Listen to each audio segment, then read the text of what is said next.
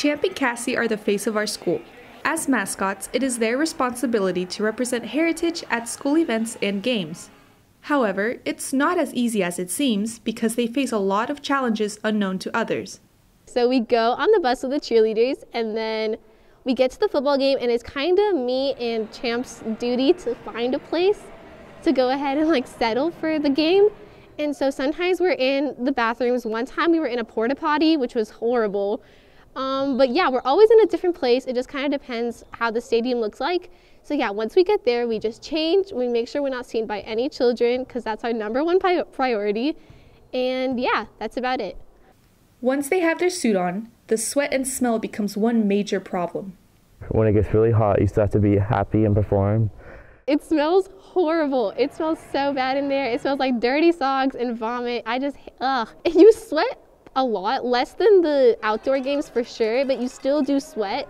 And also with all of the movement you're doing, it really causes you to sweat 10 times more than you normally would. Unfortunately, they don't always have a way to receive fresh air inside the suit. We do have a fan in here, except I need a specific type of battery in order to operate it, and I do not have that battery. So right now, currently, we have no ventilation. So whatever we sweat, it's not gonna get any better. That's what we're stuck with. Champ and Cassie's struggles also come from the student body. Our most challenging moments are whenever the students try to take our heads off.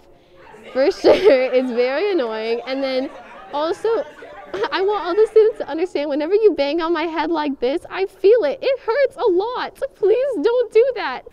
But despite the hardships, our mascots still enjoy representing our school and bringing joy to others. My favorite part is getting to meet the little kids at games because they're so happy and it's fun.